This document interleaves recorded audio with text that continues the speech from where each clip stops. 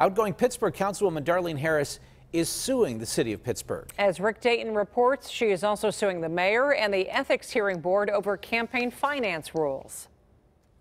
When the city tries to say, well, in addition to what you're already required to do, we're going to throw a few more hoops, burdens, and barricades at you. The civil suit dates back to 2017 when Darlene Harris ran for mayor, then again this year when she failed to retain her seat on city council. The ethics hearing board fined her a little more than $4,100 for failure to file campaign documents with the city. Her attorney says Pennsylvania law, not Pittsburgh ordinances, already has it covered.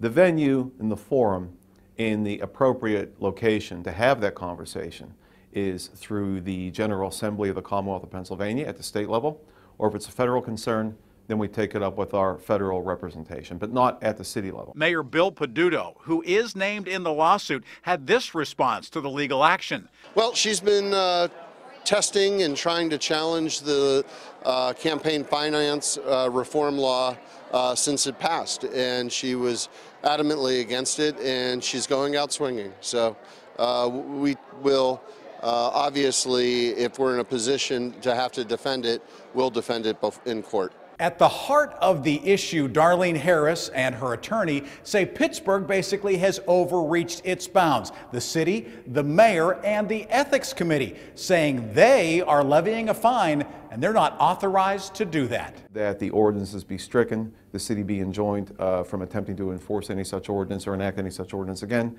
and that any fines or attempts to fine my client be eliminated. The civil lawsuit was filed in Allegheny County Court 3.5 weeks before Harris finishes her term on city council. Rick Dayton, KDKA News.